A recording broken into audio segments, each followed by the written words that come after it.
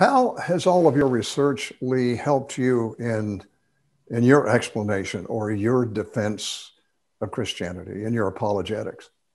Well, we live in a scientific and technological age. There's no question about that. And so science has pretty much become a religion. That's true. It's like, follow the science. That's the big mantra these days. Well, let's follow the science. I agree. Let's follow the science. What is the conclusion? And I say, science, when done right, it ought to be the pursuit of truth. Linus Pauling, who won 2 Nobel Prizes, said science should be the pursuit of truth. I agree with that.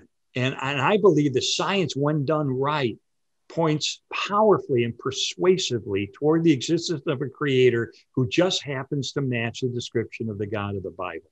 That was a powerful step for me in my journey toward God. It wasn't all I needed, because it only told me that there is a God, there is a creator.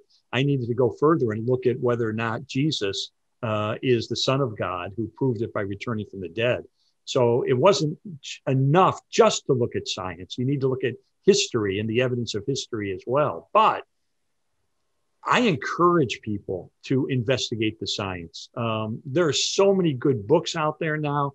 Dr. Stephen Meyer, who got his PhD on the origin of the universe from Cambridge University, is writing some wonderful books on this topic of how science points toward God.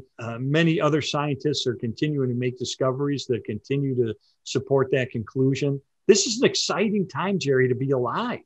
We ought to be thankful that we're alive in the 21st century when science is telling us that Romans 1 verse 20 is right.